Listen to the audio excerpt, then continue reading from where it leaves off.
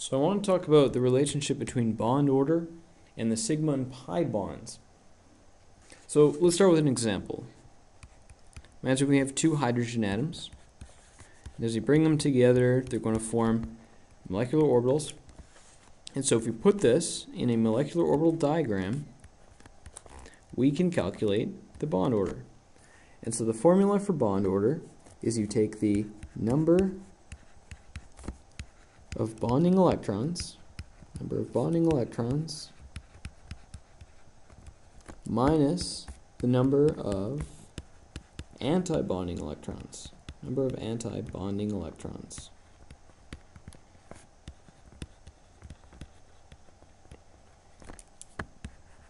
So you take this number, and then you divide the whole thing by 2, and that's what your bond order equals, Bond order equals the number of bonding electrons minus the number of antibonding electrons, divide the thing by 2. So let's see what happens with hydrogen. Hydrogen has 1 electron, each one. And so this is of course our sigma, and this is our anti-bonding sigma.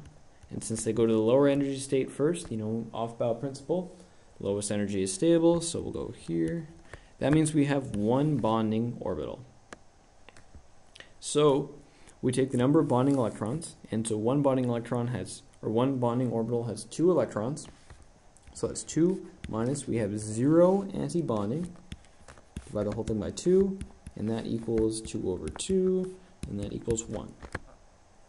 So there's something interesting about this.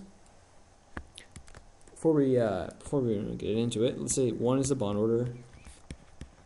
Let's draw the Lewis structure for hydrogen. Hydrogen, we have a single bond.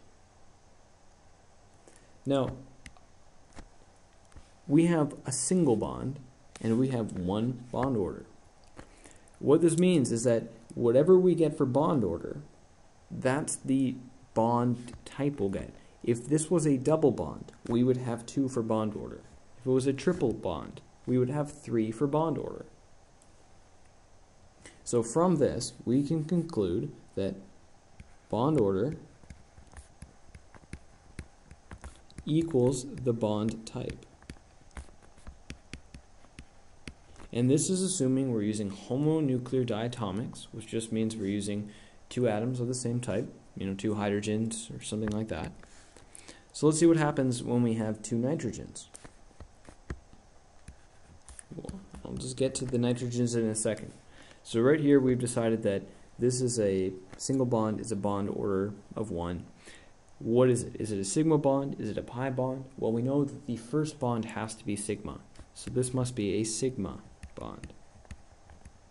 So if we have a bond order, let's make a small table. Bond order, and with the types of bonds that we can have. Actually, hold on, whoops. I'm just going to erase something here. Let's imagine we have a single, double, or triple bond. Then, is it sigma or is it pi? We could have sigma or pi bonds. Those are the 2 bonds we can have. So we know that if it's a single bond, that bond must be sigma. So we have 1 sigma, and that doesn't leave any room for pi, so we have 0. So with the double bond, what would that look like? And we'll use this ambiguous atom. I'll get back to the nitrogens in a second. Let's use ambiguous atom X merging with another ambiguous atom X. So they're going to form a sigma bond. This overlap is the sigma bond. But imagine we had a bond order of 2. For X2, the bond order was 2. Then we would have to have a double bond. So we can't have 2 sigma bonds. So what happens is the electron will come out and it will get repulsed here. There's a thing repulsion because we have electrons here and it repulses the other electrons. So that's why there's this bit of distance. Actually, whoops.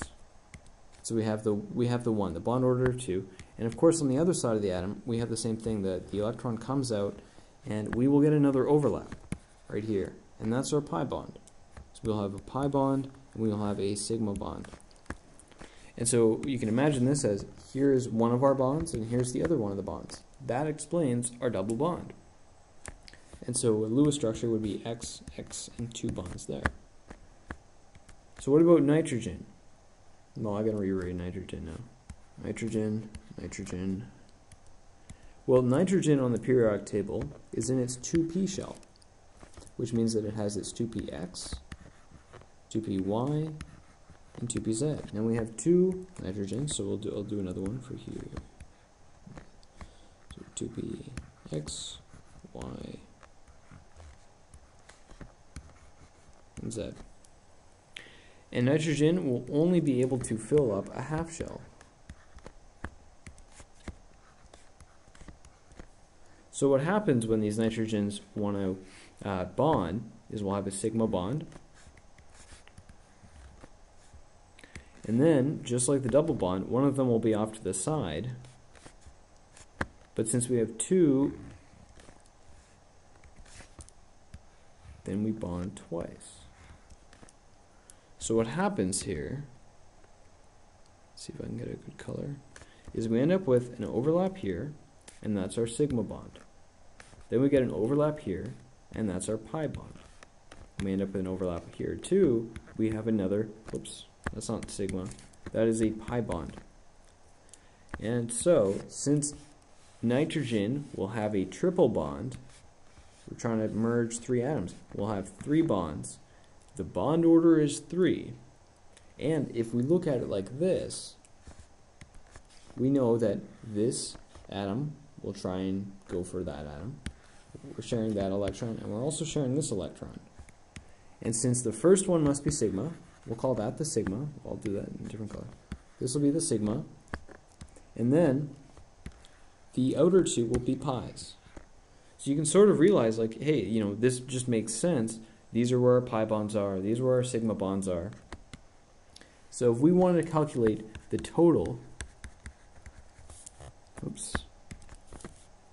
total number of sigma and pi, we follow a simple process. Sigma bonds and pi bonds. Sigma bonds or pi bonds. What we do is we make a molecular orbital diagram of the 2 atoms. Then we count the pi bonds and sigma bonds.